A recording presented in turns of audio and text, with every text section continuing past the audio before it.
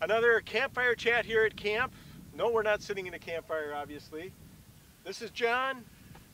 And this is Chip. And over here to my right we have Gary Morrison. Hi. And Gary's been involved with camp as staff and volunteer for how many years now, Gary? How long have you been here? Around 30, I think. Around 30 years. And a school teacher before that, am I right? Yeah. So Gary has been very generous with his time at camp, and you may have seen him on the lawnmower, you may have seen him behind a telescope. Has a lot of the history of the area and a lot of information that we would like to share with you all. And why are we in this spot today, gentlemen? Because there's water out in the middle of a pasture. And how did it get here? yes, and this is a spatial feature. It's here because this area we're standing on has never been plowed.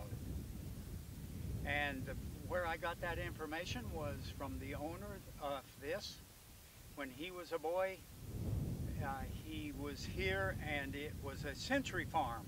So it's been under his family's ownership all this time. And he told me that this whole general area was never plowed. As a result, some of the artifacts of nature, as well as Native Americans, is really quite pronounced. And behind John and myself is a puddle of water on top of a ridge. And that puddle of water is, if you look carefully, you will see that there's a high surrounding area that even makes it look different.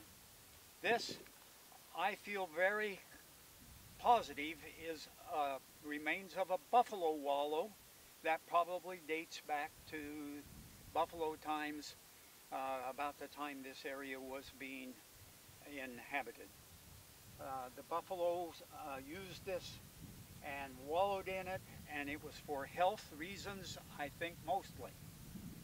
And I'm suspicious that this could very well be one of the most well-preserved buffalo wallows in the state.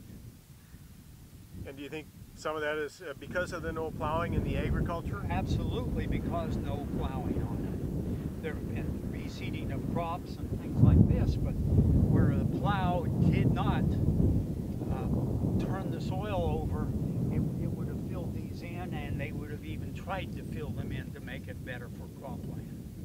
Yeah, if we think about Iowa, we think about prairie and agriculture, and a lot of the prairies getting turned into farmland here. Right.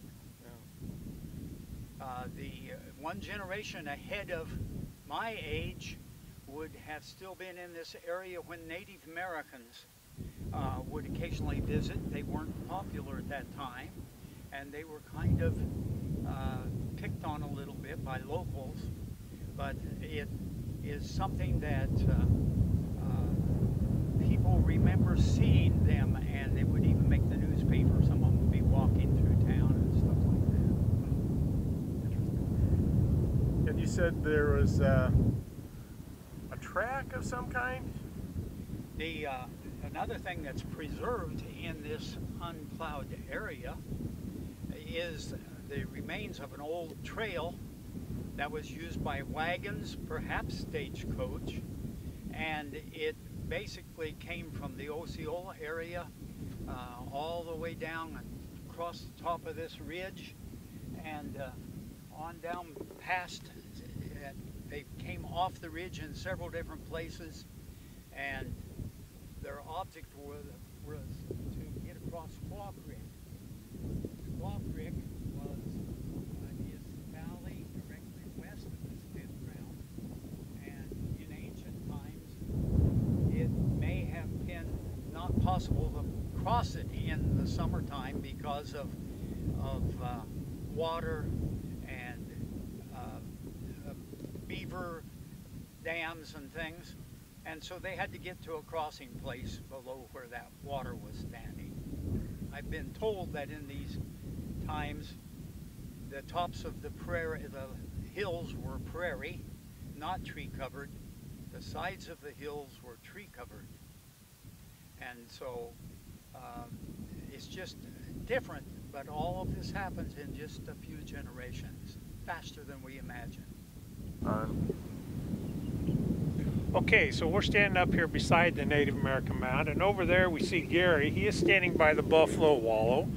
And then we're going to pan just a little bit to the left, nice and slow, and we'll come across the pond. We'll see the John Woods farm, the windmill, the granary barn, the animal shelter, and a far, far background above that we can see main camp, and then we have the John Woods house, and behind that we have the Barnum Equestrian Center.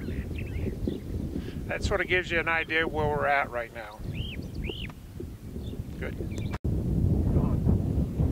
Hi, this is the site of the Native American mound, and John and I are here to just show you what some of the features on this mound are. The mound has the trail that we're standing in right now that went around this side of it, but it appears that the mound had two other trails going right through its center. John's now on a ridge closest to the edge. Now he'll step back about 3 steps, and those are John-sized steps, by the way. And he's in a low spot, looks like a trail. And now he's on a center ridge, and he's going to drop down and watch his feet disappear. And he's now in another trail going across, and now he's on the backside of this feature. Whether the mound is what we believe that it is, as far as the trail doing this, is a very likely case. There is a possibility that it could be some sort of an effigy, but there isn't enough evidence to know that for sure. Mounds back in the day had multiple purposes, right? I mean, some of them were ceremonial sites, some of them just maybe a campsite, something like that. Is that true? I'm not really very well informed on that, but we know that in northeastern Iowa there are effigies, which seem to be more a ceremonial sort of a location. Warren County is the site of many mounds.